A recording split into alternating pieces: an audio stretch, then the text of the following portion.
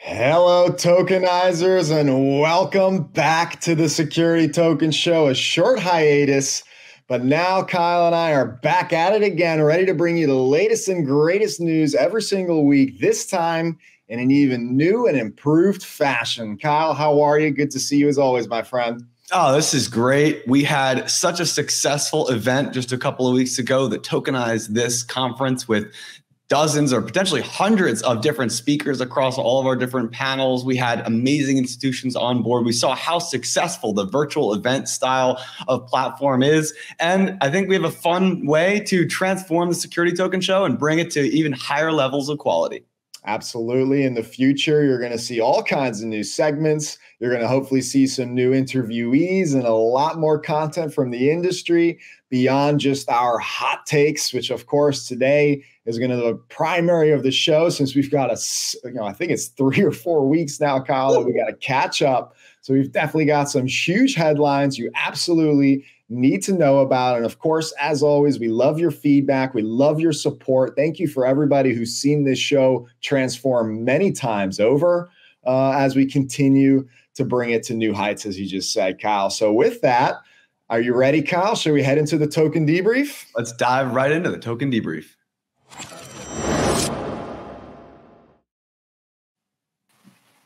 Fantastic. Now, for anyone who has been watching the show or listening, you may recall our top 5 segment. Every week we would cover what's the latest top news you need to know. That's exactly what the token debrief is all about. But this time we wanted to bring in more brilliant minds from our team to be able to give their insights as well. So I'm glad to be introducing Jason and Sam from the team here joining us today. What's up, guys? How's it going? Thanks for having us on. Good morning. Good morning to you both. I'm ready to hear everything you have to say, starting out with HSBC, which has announced the fact that they are tokenizing gold. They actually plan to have tokens represent 0.001 troy ounce. It is not necessarily meant to be retail focused. HSBC is a $500 billion plus bank in assets under management. And this seems to be a new tool that they're testing out, a new method to support their gold initiatives.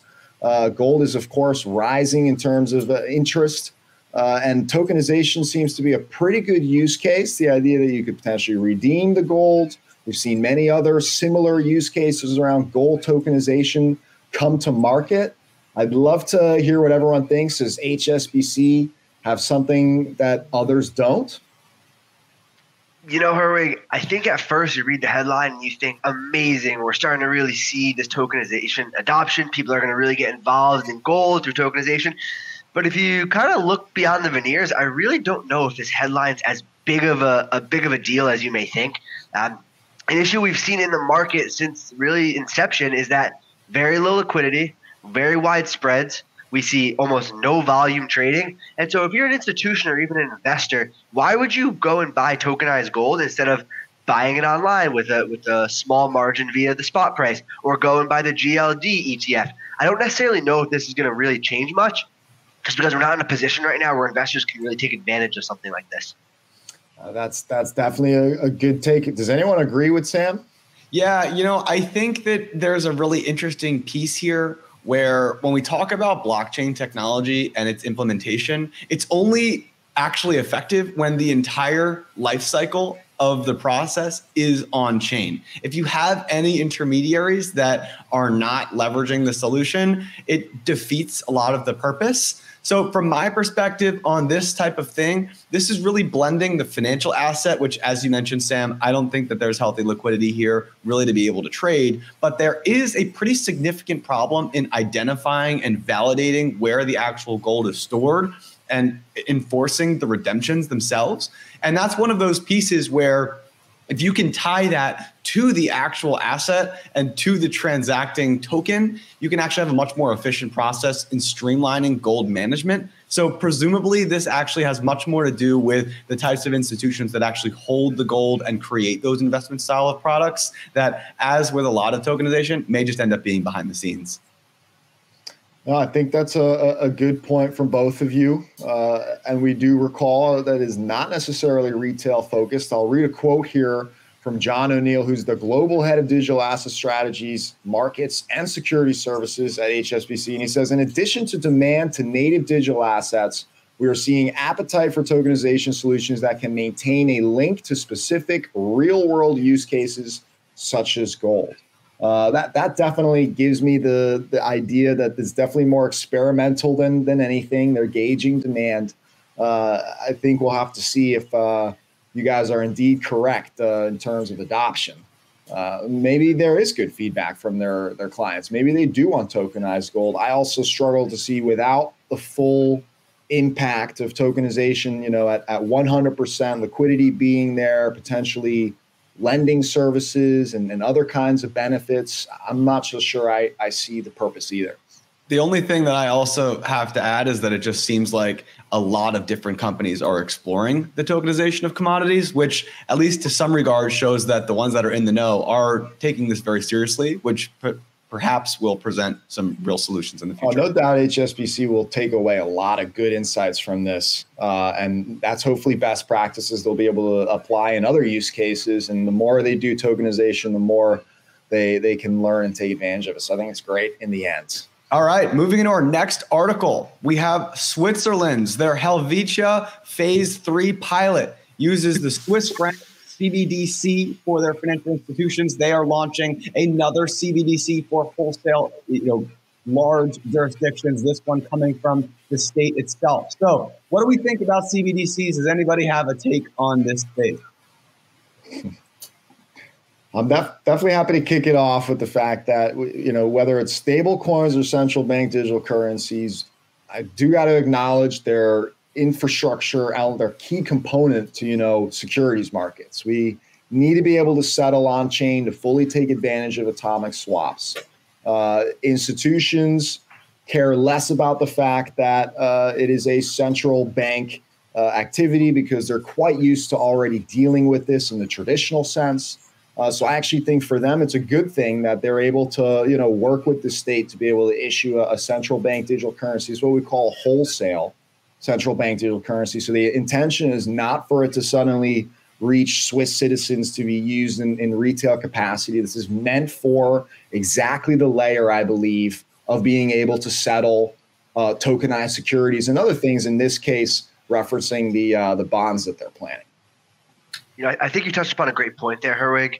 There's got to be a fine line in terms of where these governments think they can go with CBDCs, because I think once you get to the point, as you mentioned, that they're not there yet, but once you get to the point where they're trying to get into the hands of citizens, that's when you start to see the people who have lots of security concerns about who's watching their money, where their money's going, who's controlling their money. I think that can be a fine line, whereas if governments try to breach into that area too soon, it can really, really hurt not only the CBDC argument, but hurt security tokens as a whole, because I think you're going to see a huge facet of the population that doesn't want the government knowing where all their money's going. They don't want them to know that they have control over potentially where they're spending. And so they have to be very, very careful here. So I'm definitely with you there. I think it's just something cool to bring up too is the fact that they're using their, Swiss Interbank Clearing SIC operated by SIX. As we all know, the SDX platform comes from SIX. And so something really interesting on their CSD side is the fact that they're one of the few providers that are both on-chain and off-chain rails and are able to interact with one another. So they're providing up the ability for, in this case, it's for other institutions to be able to participate, which is great. Awesome point, Sam, that you bring up. We're not necessarily going to citizens yet, but they are on those digital rails where if they wanted to go to citizens later on, maybe something clears up. When you reach that point, you don't have to choose between people that are fully on-chain or not. You can interact with one another. And this is something I brought up multiple times on the What's Trippin' newsletter when SDX comes out with different issuances and whatnot, is the fact that this is such an interesting technology that they can leverage. And so they're uniquely positioned here. So I just wanted to make sure we bring that up and cover those digital rails. Yeah, I'm team wholesale, definitely probably anti-retail. Moving on, let's get into number 8. We're going to head over to Colombia, where the Bolsa de Valores, which is their Colombian stock exchange, they now have a crowdfunding platform, A2 Censo, with the idea being to enable the crowd to invest small sums of money, crowdfunding, to be able to grow small and medium-sized businesses, which to most economies represent lots and lots of businesses. So this is a very interesting move. You don't really see too commonly. I can maybe think of Israel and some other stock exchanges that have kind of taken on this route, but a crowdfunding platform tied to one of the country's stock exchanges, that's a pretty big deal. And now they've been around, but now they are supporting specifically Hyperledger, Fabric, and Besu for this, presumably in order to enable a lot of the benefits like liquidity and other things. Anyone got a hot take here? Anyone got interesting insights to share?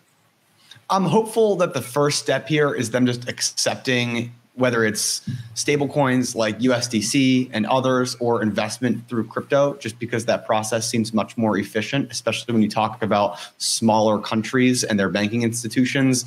We've done crowdfund through STM, and we've seen dozens of issuers explore this process, and working with all the intermediaries in between can be quite a difficult process. That's streamlining a lot of this from a infrastructure perspective on the actual financing side seems to be the biggest opportunity for a lot of these firms to build a more efficient capital market fundraising environment. I think that if they're targeting the retail style of investor, it's a tough proposition, especially in this current market. Yeah, I hear you on that front. I'm definitely curious to see what kind of numbers, given the fact that the crowdfunding platform has been in operation for several years. So I wonder, what's the growth and the adoption there? What's the average investment size? How many people even know about it? I will highlight, though, that it is cool that they intend to use the tokenization to manage collateral for their OTC derivative margins as one of their proof of concepts. So I do think that collateralization is one of those key to unlocking crowdfunding markets and just tokenization in general. When there isn't liquidity on the secondary markets, it's easy to cry foul, right? But if you can go collateralize, that's another form of liquidity. It's been very popular in crypto. It's been very popular in traditional real estate. And just the efficiencies of being able to collateralize tokenized assets and securities is just a huge use case that I think even if I'm investing a small sum, it would be pretty cool to know that this marketplace, I could potentially at least get liquidity in the form of a loan as opposed to relying on the Colombian stock exchange. Again, don't want to speak to the levels of volume and how efficient it actually already may be. I think that's a good point.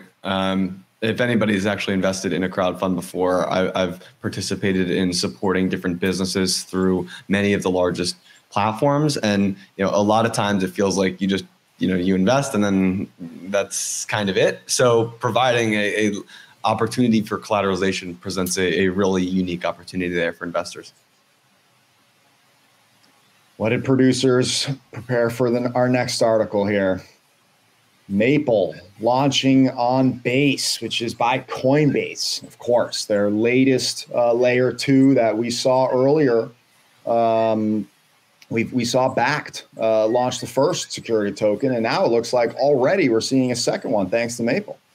Yeah, Maple has done over $2.8 billion in capital since its inception back in 2021 in May. So they are a serious player, specifically focusing on the treasuries and creating institutional financial investments. They are deploying this cash management solution for U.S. treasuries onto Base. So it seems like we're seeing Base providing a really competitive blockchain solution for a lot of these things. We know Coinbase is providing custody for a lot of these ETF Bitcoin applications. They're now creating a competitive blockchain to offer DeFi products that are also creating institutional style products. I mean, I would look out. Base may be the hottest blockchain to build security tokenization on going into 2024.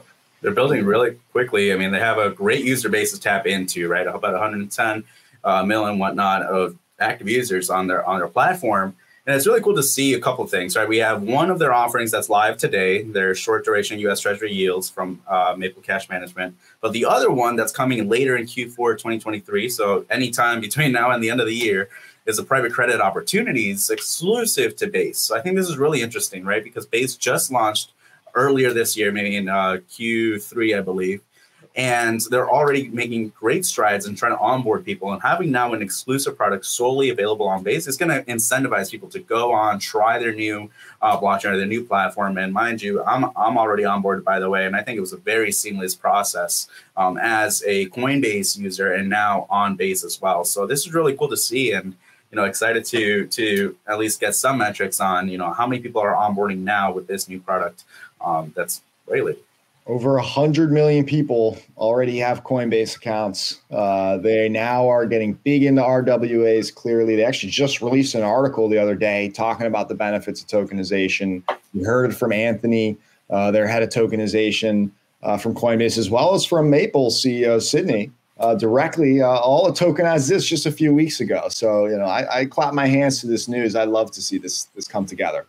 When you think of the base token, it's not sexy. It's not going to give you the 1000x that a lot of people want when they're thinking about investing in layer 2s and investing in cryptocurrency. But maybe that's what the ecosystem needs. They need a coin that's going to truly develop. We're going to see things built on it. We're going to see adoption.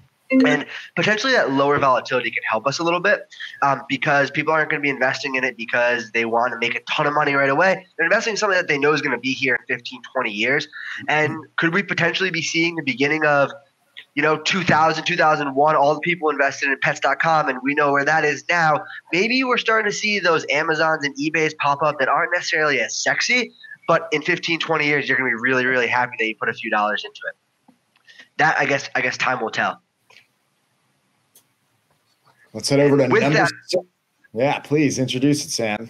Absolutely. So this is super exciting for me. I know all of us have really looked into Blockstream in the past. We've spoken about the BMN1 token, which is the Blockstream mining note. What it did is it provided all different types of investors, mostly accredited, with access to Bitcoin hash rate at the enterprise grade facility. So instead of investing in Bitcoin as a whole, you can now invest in these miners. The same Blockstream token has recently launched the ASIC note, and it's successfully closed. And what it is, it's a Bitcoin denominated vehicle to market. And now investors can receive a Bitcoin on Bitcoin return. And Kyle and I have spoken about this a lot, that when you're in the crypto space, it's important to look at returns not necessarily in a USD basis because you're not investing in that same currency. It's important to look at it in the currency you're investing in. And so now a 5% return on your Bitcoin investment should be seen as a 5% return on the Bitcoin that you invested, not necessarily the US dollar value, because of the volatility. And so what this is, it's going to have investor protections. It's issued on Liquid, which is a layer 2 solution. And it's going to offer an opportunity to capitalize on the potential upside of historically low ASIC miner prices. We saw during the bull runs that ASIC miner prices get extremely, extremely high, exorbitant prices. And right now we're in a very quiet period. Could be an interesting opportunity. Do you guys have any thoughts on this? Yeah, I know that the Blockstream mining note, which was basically their first vehicle, they did a security token offering. They raised nearly $50 million in order to, it's essentially a debt vehicle where you're buying hashing power, which then mines the Bitcoin, and then you get the Bitcoin over time. We released a whole set of reports and research on how this was drastically better than investing directly into Bitcoin because you are essentially getting leverage in terms of getting a increased exposure on the underlying commodities. Sam, do you have any insight on the differences between the original Blockstream mining note and then this ASIC note?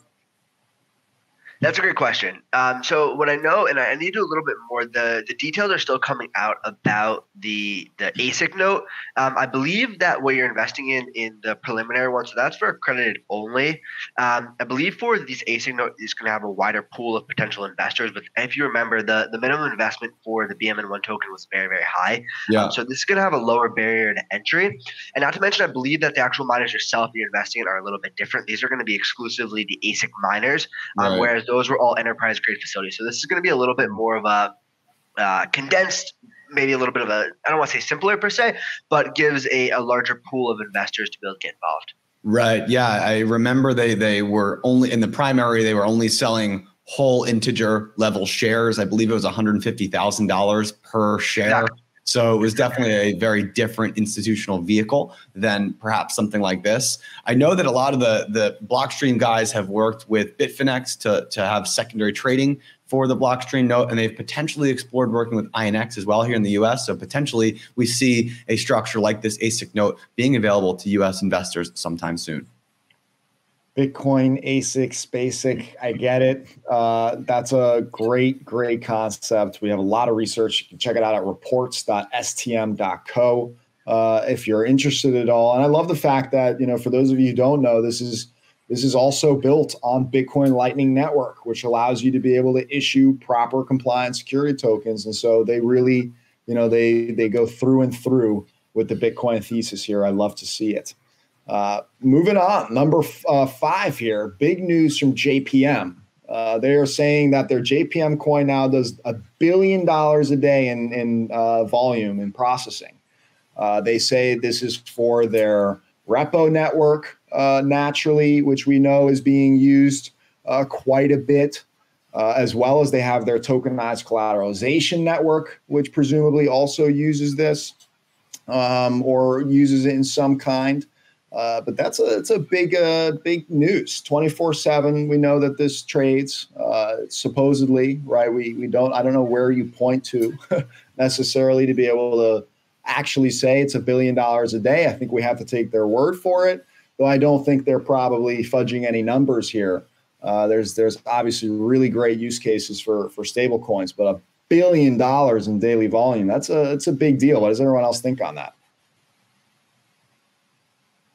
Does anyone else know where this transaction volume's actually going? I think that the number sounds great, and I'm sure from the press release it's really impressive, but I need to see a little bit more transparency on where these things are getting settled. Maybe it's the TCN, the collateralization network that they've built. Maybe it's through their Onyx platform. I mean, presumably it is, but are these internal management where they're moving from one book to another or from one broker to another inside of their network? Is this external transactions? I think I need to see more before I really throw up the pom-poms and cheerlead this, because I just have no idea what's actually going on. And that's a great point. I think we spoke about when they originally launched the network that it's very privatized. There's not much on a public ledger that you can see. And so it brings up a really, really good point. Where exactly is this money being transacted from? I'd bet that's probably internal. But that was kind of one of the downsides of everyone that was super excited when they launched their own token. Thing is, none of this is public. We don't know any of it, and they're likely not going to divulge much of that information to us, because why would they? So would love some more clarity there as well. Yeah, if I had to put my money on it, I guess I'd go repo transactions, just doing bank-to-bank liquidity and then leveraging the tokenized deposits. Herwig, what are your thoughts? Yeah, I don't want to point it to any one specific thing. I think obviously it's probably all of the above. I do recognize from their article that at least JPM, they viewed, I believe, in 3 different buckets, they say: an internal ledger, a shared ledger, and a universal ledger in terms of the use cases. So for sure, again, we're probably not going to get a lot of insight, but we do know some of the folks over there at the Onyx team. We had Kirthi doing a great job talking about their whole infrastructure and ecosystem that tokenized this. Maybe in the future, we'll be able to get some light shed on this directly from the horse's mouth. Let's see what we can do here, folks. All right, moving into article number 4, the Reserve Bank of Australia is now working on DLT and tokenization. They specifically came out with a report saying that savings can be up to $17 billion in Australian dollars, as well as saving anywhere from 5 basis points to 24 basis points just on settlements because of the end of the reduced collateral requirements. So we are having more research quantifying the benefits of blockchain. We've seen other institutions come out and give reports that even present even higher savings. But this is great to see that a large country is now making strides in quantifying the benefits of tokenization. Yeah, this is big news, because for anyone who doesn't know, the Australian Stock Exchange back in the day was planning a radical transformation, digital transformation using DLT, and now you see the Reserve Bank of Australia reinforcing the same message to an even clearer tune. Now actually pointing out, I love to hear when it's, up to 24 basis points in savings. That's, that really adds up when you start talking about trillions or, high billions in volume or settlement or other use cases that they're, performing with tokenization. So it absolutely is significant. Clearly, the RBA, the Reserve Bank, is trying to send the message that tokenization is something that should be considered. And they're exploring it all, right? Cryptocurrency, stable coins, tokenized deposits, as well as a wholesale CBDC. So this is just good news again that we'll probably see a trial of more information come out with insights and more use cases. They said in mid-2024, the central bank will publish its research from all of the trials and obviously shed some more light on their roadmap of what's going to get integrated in Australia. So this is, I think, again, a really cool ecosystem where we're going to see they have their own sort of regulatory regime. They obviously are considered a very, large financial center in the world. It'll be interesting to see how Australia kind of differentiates themselves, almost in an international arbitrage kind of way, leveraging this technology to make their markets more efficient and maybe better than other markets around the world first. Any other comments on this? If not, we're going to head over to some big news from the market. A big listing on T0, everyone. Fintech.tv by Vincent Molinari. They are doing a crowdfund. This is big news because as far as I know, you haven't been able to invest in Fintech.tv before. Naturally, they've been big on this technology, and so we always love to see the industry eat its own dog food. But this is a first for T0.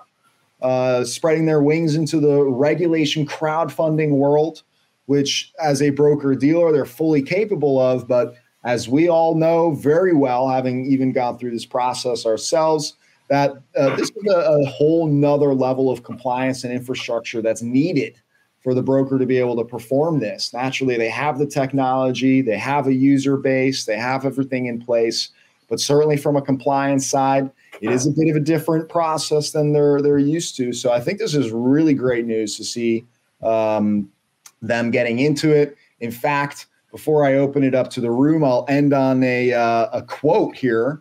I'll read from David Goon.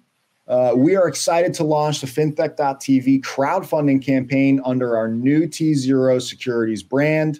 The T0 Securities brand reflects the broad scope of our offerings and our market-leading position, aka they still see it very much so as we're here, we're still providing listings, we're now launching offerings that are unique, such as crowdfunding.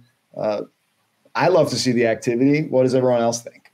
It's really interesting to see this come out now. I mean, they just announced that they were going to start supporting primaries a bit earlier this year, and now the new rebrand to T0 Securities. So nice to see them, in line here. I will say, I personally didn't really hear much news come out of them over the past, say, 12 months or so. And so now for these, call it 3 announcements to come out within months of each other is really cool. $4 per class seat on non-voting common stock or Fintech TV. They cover a wide variety of subjects, anywhere from sustainability, blockchain, tech, finance, SDGs, and ESG. So anyone that, for them, since it's a crowdfund, anyone that watches their show that's already a supporter, it's a great opportunity for them to take advantage of. I do have a hot take, though. This is now T0, I think we mostly knew them from the secondary market perspective. Now they're bringing in primaries. And as we know, to do specifically a crowdfund under Reg CF, you have to be a crowdfunding portal. So they have all these capabilities. Is T0 now siloing off to be their own thing where they're offering all services under one roof? And are they going to be maybe restricting themselves from working with others? Or do you think they're still open to integrating with other players around the ecosystem? Time will tell on the integration side, that's for sure. Clearly, I'm not surprised at all about the primary market side. We've seen just about every broker dealer that announced any kind of a marketplace end up, in many cases, actually first launching primary markets or eventually also getting into primary markets like T0 is now. I can't imagine that surprises too many people, given the fact that it would be very hard to be building a successful business on the trading fees from the trading volume that's happening in this space. So naturally, helping folks raise primary capital, where they naturally will be taking a percentage on the raise, I assume, that's another potentially fantastic business revenue stream for them. It makes a lot of sense, I think. And I think when tokens are averaging, $80 to $200 a day, and in trading volume, it's hard to keep the lights on, and so they kind of are forced to pivot. And so that's what we're kind of seeing. Potentially, they have no choice. Hopefully, it works out, but I think we're kind of at a point in time right now where the adoption on the secondary side hasn't gotten to the level that many of us thought for whatever reason. And so we're going to see a lot of the players that were very excited about the secondary trading are now all of a sudden on the primary side and dealing with those kind of transactions. Because as you guys have seen, and as all you viewers have probably seen yourself as well, unfortunately, the ecosystem right now is not conducive to a successful secondary, which hopefully will be fixed in the near future. Absolutely right. And going into our next article, our penultimate article here of our first token debrief, we have the World's Bank issuing a digital bond with Euroclear. This is a 100 million euro bond on R3's quota. We've seen R3 since the very beginning, working with the largest institutions, bringing tokenized products to market. And this bond is going to be listed on the LSE, the Luxembourg Stock Exchange, who is creating this and issuing this or providing this infrastructure for it. And of course, Citi and TD Securities actually were facilitating this issuance. So you had some big players that were involved. Guys, we have another huge bond issuance coming to market. How do you guys feel about it? I'm pumped about it. I absolutely love seeing big news like this. Very interesting, continuing use of this real world asset kind of focus, even getting drawn into a very institutional narrative, right? Euroclear is one of Europe's biggest clearing houses. So the fact that they are recognizing a new service with tokenized securities issuance, specifically with the World Bank, 100 million euros is definitely no small amount. They've got the infrastructure. They're working with the Luxembourg Stock Exchange. They've got, fantastic issuer agent like Citi. This is, of course, a very, very institutional deal in that eyes, but they're looking at this $100 million or $106 million, 100 million euro bond as just the beginning. Again, we're talking about efficiencies in the form of basis points. And when you balloon that to an industry that's in the trillions, which is what they believe, they, of course, see a huge opportunity, a business opportunity, a market efficiency opportunity. And so to me, I think this is all major news and maybe to some people's surprise, or at least to me, haven't seen as much activity coming from the Corda blockchain, from R3.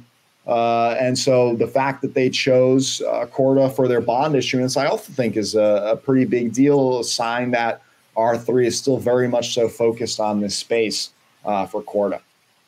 Great win for R3.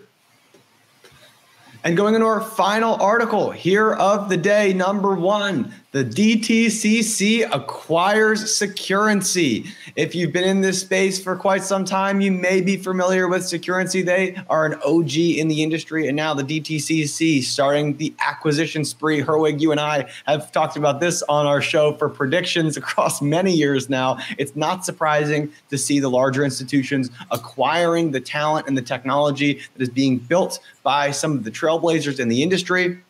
And so now we see the DTCC getting involved. Herwig, what are your thoughts? We are finally right, Kyle.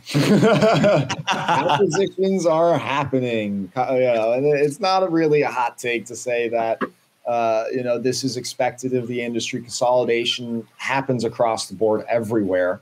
But this is a big deal because Securrency was an OG company, if you will. They've been around for a long time. They built a large team, I believe over 100 people focused on this space. There are very few companies with that many people helping accelerate the adoption, building great technology, which is naturally what DTCC saw.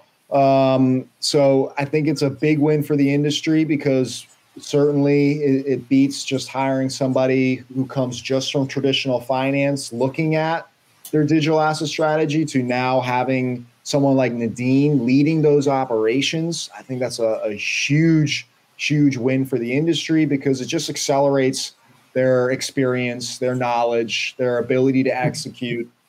So I think it's a fantastic acquisition.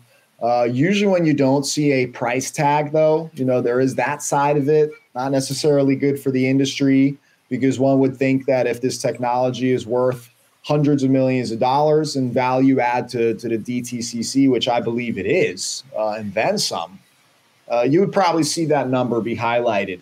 And I've heard some rumors that it was not necessarily the best for everybody involved. So you don't really love to see that, but you do love to see that they found a great home, that this is going to be still super productive for the industry. The DTCC does quadrillions in settlement. So the idea of even saving several basis points is, of course, extremely meaningful.